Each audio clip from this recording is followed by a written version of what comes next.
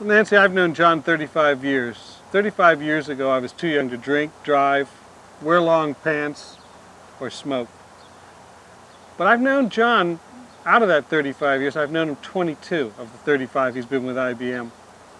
John's very first assignment was the only assignment that he was ever on with me that he failed in. It was an assignment to keep me out of trouble. It was given to him by Jack Bertram, and I don't know that it's ever been canceled. Now, for people who don't know John very well, when John was younger, John was a terrific carouser, or carouser based on how you pronounce it, and a terrific skier.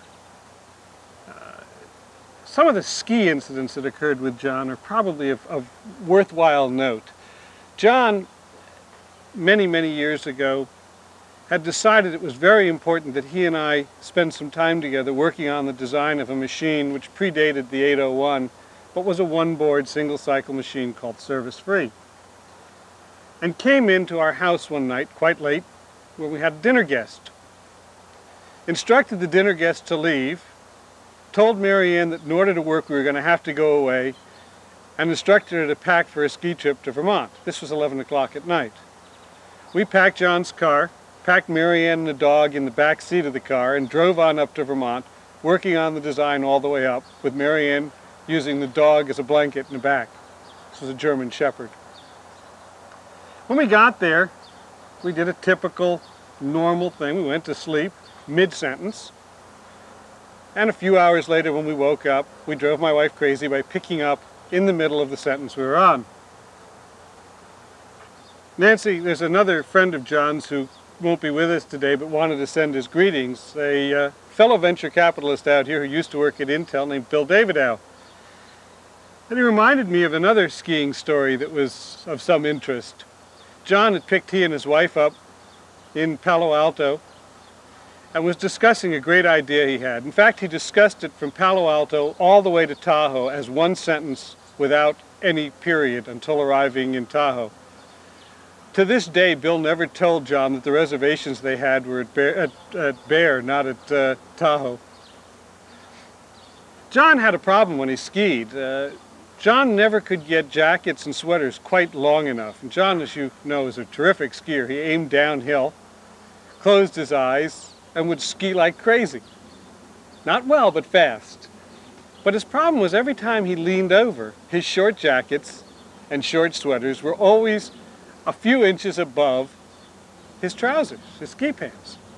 Well, there's a new study that's been undertaken at his favorite university. As you know, John contributes heavily to Duke, and Duke has tremendous medical research going on. They are now researching the entire science of the cure of gaposis. Of all the years I've known John, I have never gone into a bar anywhere in the counterminious United States where the bartender didn't know John. In fact, I thought I'd found a real find a few weeks ago when I was at a suburb of Chicago called Lincolnshire, when I walked into a bar and met a young bartender, and the first thing I asked him naturally is, "Do you know my friend John Cocke?"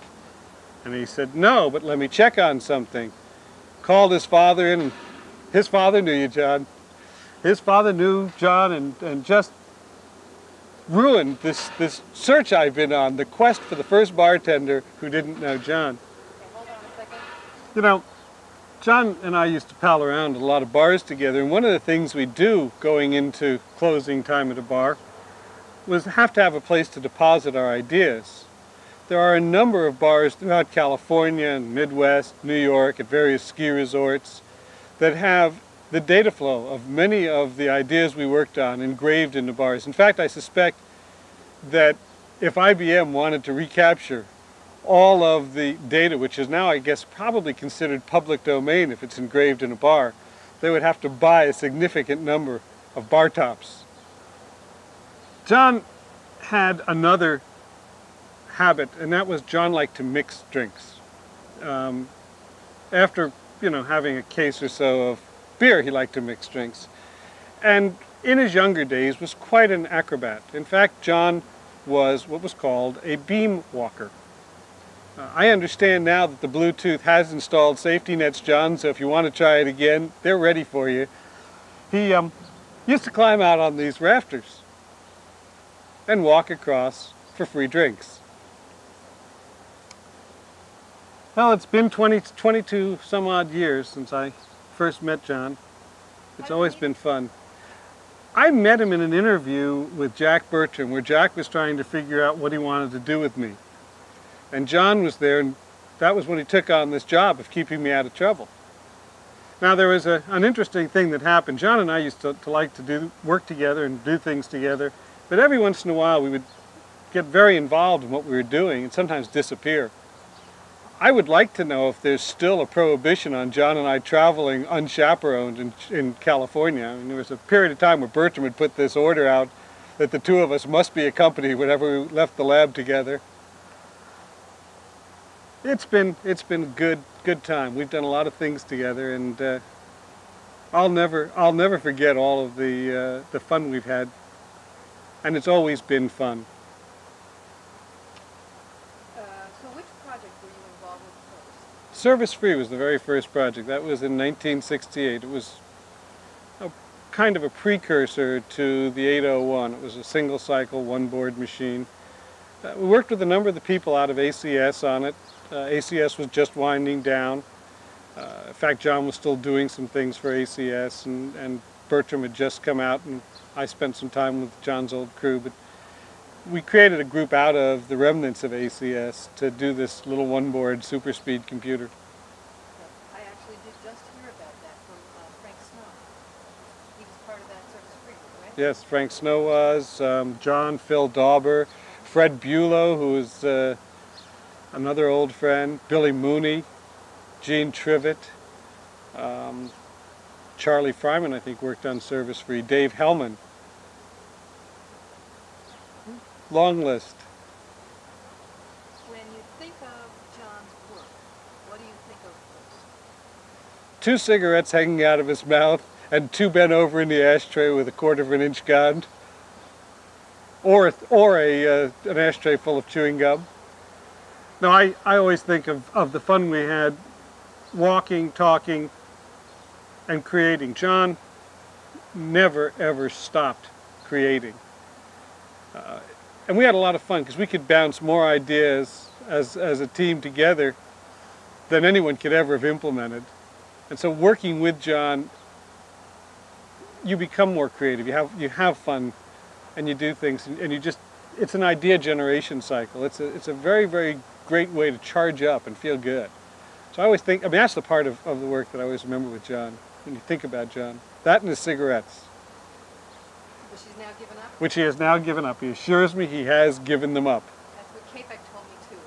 There were a lot of people who worked around John and I who didn't appreciate the fact that if we were at a bar at 2 o'clock and decided it was time to keep going, we'd call them up and visit them at 3. I mean, there were numbers. I can remember one time when John was very angry about an announcement of a promotion of an individual from outside IBM into IBM. He'll remain unmentioned. And John came over to the house very upset. The bars had closed. He needed someone to talk to. It was about 2 or 2:30, so I stayed up with him drinking until 6 and then started making coffee so we could go into work together. But we made calls together. Used to call Bertram. Bertram, fortunately, was a guy who woke up very early, so if we stayed up real late, we could get Bertram early in the morning because he got up at 4:30 or 5 in the morning. Most people, when they think about John, think about the 20-year fight to bring RISC into the major product line of IBM, and they view the 6000 and the work that was done on the 801 as a primary success. But there were a number of things that were as fundamental to the computing industry that John did that people tend to forget about. Most of the modern concepts of compiler technology were concepts that John was responsible for seeding throughout universities and IBM. And although only recently have they come to fruition, these were fundamental contributions that John made that will have as big an effect as RISC will have. Machine architectures, not just the notions of RISC, but fundamental notions today that we all accept. John was very much involved in the whole beginnings of look-aside technologies for caching, for translation, and drove a lot of those technologies, along with other people here in IBM. But John had a very, very major impact on it, starting with Stretch. So I think there were technically a very broad spectrum of things that John was involved with, and we tend to lose sight of them in terms of the thing which is most visible today. But the other success John had was one of making people, and making people better than they would be without him. He had a way of bringing out either the best or the worst in people. And those he brought out the worst in probably suffered the consequences properly. Those he brought out the best in made major contributions themselves that would not have occurred without John there prodding them and pushing them. I think those of us, all of us who've been around John, are the better for it. And I think that's as important a contribution to the industry as the specific technologies. John managed it in a really simple way. John never outgrew his own childish curiosity. The curiosity you normally see in a very young child, not even an older child. He always marveled at and was always excited by things. And that excitement was contagious. And it's that contagion which helped. And the people who didn't catch it generally weren't worth having around discussions anyway. Oh, I think John's caring, John's absolute childlike curiosity that's never stopped burning in him. His sensitivity. John is one of the few people I know who would take the shirt off his back for anyone he thought who needed it. John's curiosity and John's whole lack of concern over the things that most people worry about. John and I shared an office in Yorktown for some period of time. And when he moved into his own office and we separated, he actually moved to another office, I had to go through all the drawers to find the various checks and things that he'd left in the drawers, uncashed. As he had done, by the way, when he left his office at ACS. He had cleaned it all up, stacked this pile, and left most of his salary checks and dividend checks and things in the office. John just doesn't worry about the things that other people worry about. And there's a charm and a sense of kinship that's very, very easy to form and very hard to lose with John. It's a very, very special thing. I will tell you one thing about John now that is unique. John was the only person who could actually affect the stock price of Wrigley's Spearmint, Wrigley's Gum Company. When John decided many years ago to quit smoking, he ran all of the machines in Yorktown out of gum. John took to gum the same way he took to smoking. You chew a few times and then start the next. Well, he didn't necessarily get rid of it. He'd end up with a mouthful and then get rid of it. But John is a person who does things to a reasonable level of excess. Everything.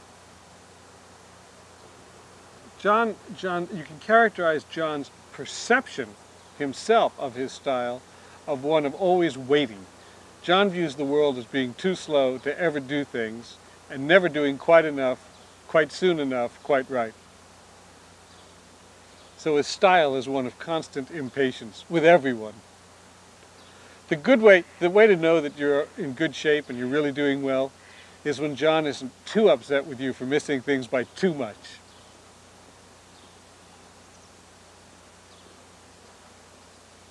It was, kind of fun when we worked on the 6000 on the Rios project.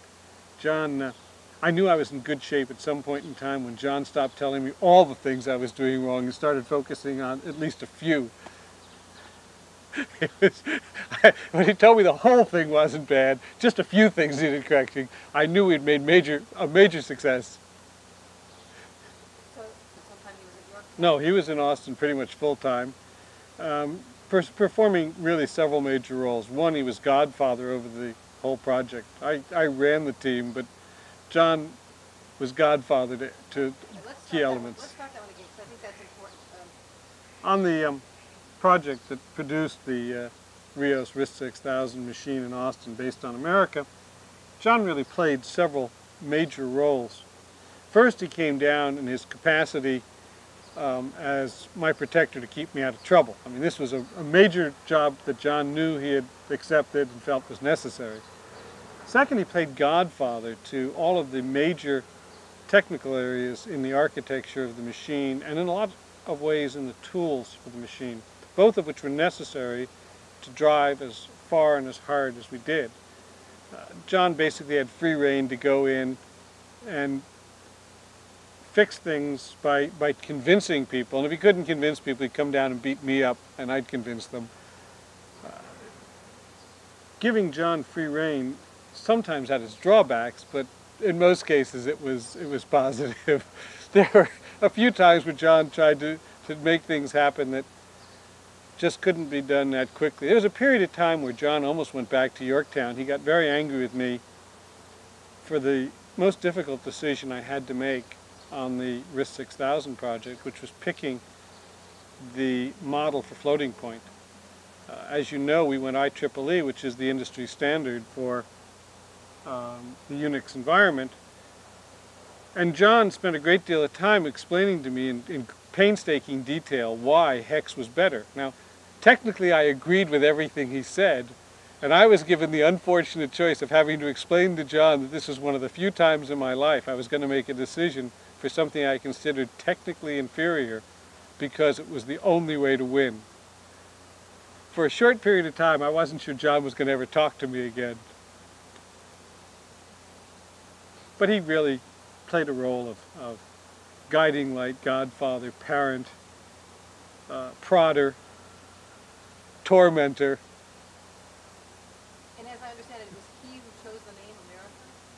Well, the name America dated back to when the project was in Yorktown. When we got down there, as you know, the first name we picked was San Jacinto because we wanted to do something that was a Texas name to make the Texas team feel like they owned it. And we had to get the sense of ownership very quickly into the team. We brought down a number of Yorktown people and picked up a really terrific development team in Austin. But we had to do some things to make it not a research project and make it a real development project. So we picked a name in Texas, San Jacinto, named after the battle in the tower. And the name, the American name, rapidly left the lexicon. In fact, I think the only remnants of the American name were the picture that I had in my office of John from that party we had for John with the Christopher Columbus poster with John's picture inserted on it that said, first he discovered America, then he discovered greed and all these other things from the original poster from the television network. But that was the only reminder of America. You know, one of John's old friends, Bill Davidow, who's now a well-known venture capitalist, but in those days was a hard-working salesman for Intel, reminded me of a story that dates back to when he and John and his wife went off skiing together. John picked up Bill and had this terrific idea. Picked him up in Palo Alto and his wife up in Palo Alto and headed out. John started a sentence in Palo Alto, finished it when they arrived in Tahoe. At no time did Bill get a chance to interject that the reservations, in fact, were at Bear. Then there, of course, was the time when John showed up at my house during a dinner that we were having at the house. This was on the lake in New York.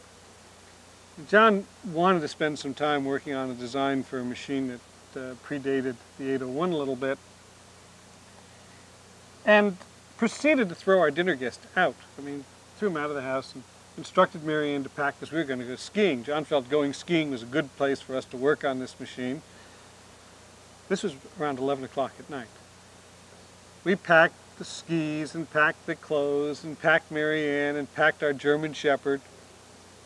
Got into the car by around 12. Mary Ann used the dog as a blanket because John and I were actively engaged in a debate and got pretty warm in the car for us. So we opened up the windows. Mary Ann was in back. The dog was her blanket, 120 pounds of German Shepherd.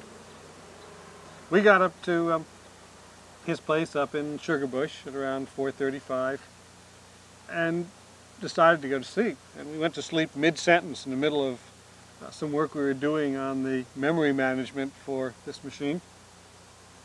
And much to my wife's consternation, when we woke up in the morning, we picked up in the middle of the same sentence.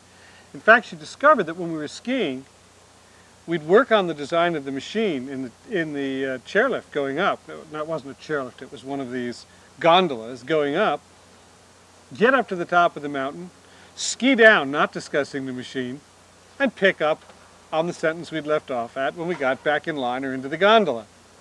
My wife was very put off by this whole thing. She did not think this was normal behavior for two adult human beings, but over the years she came to recognize this as our normal way of working. Okay, well we'd go up the gondola working on the machine, get up to the top, tighten our boot buckles, ski down, couldn't talk then, get back in line, pick up right on the sentence we left off at, work our way back up, and we did that all day long. Now my wife thought this was rather peculiar behavior for two adult men, but over the years she got to understand that's the way John and I worked. It would go and be just as bad when we were in the office. If I had to go to a meeting or John had to go to a meeting, we'd talk until one of us got in an elevator and the door shut. And next time we saw each other, we'd just pick up on that word in the middle of the sentence. And there were, again, people around Yorktown who thought that this was peculiar behavior. Now, I have heard... The thing that makes for good brainstorming is, number one, being able to come up with a maelstrom that really is a storm. But the thing that's unique when you're working with John is you don't feel any constraints about finding flaws in the things either. And you work at that together. So that although there probably is chaff, when you're working, there's not much pressure not to weed it out very quickly. Usually when you're working with John, you'll find that you'll fix the problems way before other people discover them or throw them out. So. John is, I mean, there are people I knew who give fireworks. John is actually a much calmer person than a lot of the people we worked with. He's very committed, he gets very excited, but not to the degree of the types of fireworks. I've never seen John, for example, slam a ruler down on an overhead projector and break the glass, and yet I have been in rooms where that's happened. I've never seen John throw a real tantrum. I've seen John upset, but John is not as prone to fireworks as a large number of people I know are. I'll tell you a story about John when he decided to buy a car back when he was out here working on ACS. His Corvair had really died, and he decided to buy a car, and he went into a car dealer. Late at night, saw a Firebird that he liked. Walked into the dealer, walked up to him and said, "I want to buy that one." I said, "Well, what color would you like it? What options do you want?" He said, "No, you don't understand. I want to buy that one."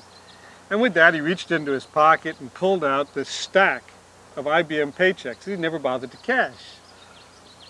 Well, the dealer was sure this represented a major theft at IBM, so he did the natural thing. He called up IBM security, and they called the guy who at that time ran the lab, got him out. He was home. And I said, "We got a guy here. If you had a major theft of checks from IBM, we got a guy here with a large number of paychecks." Well, this is a friend of ours who's since retired from IBM, but he asked all the right questions. His first question was, is he balding? The man said, "Well, yes." He said, "Does he have kind of a southern accent but speak too fast to really be a southerner?" He says, "Yeah." "Is he about 6'1", 6'2"? "Yeah, that's him. Should we hold him?" "No, take his checks. They're good." And he hung up. And John just started signing and told the guy, "Tell me when to stop," and just, kept signing checks until he paid for the car. It's that charm, it's that whole different way of looking at life that makes it so much fun. The actual beginnings of it were that John had been up in Tahoe and his Corvair had died. And he left it up there to be fixed, rented a car for 3 months, finally got the car back, was really pleased it had been completely redone at great expense, got Bertram into it, and went to show him how good this new car, his Corvair was. Got out in the freeway, and all of a sudden John's pulling over, and Bertram says, why are you slowing down, John?" John said, "I'm not slowing down, the car died again." And that was what got John into the mood to do this. But it was only something that could happen to John.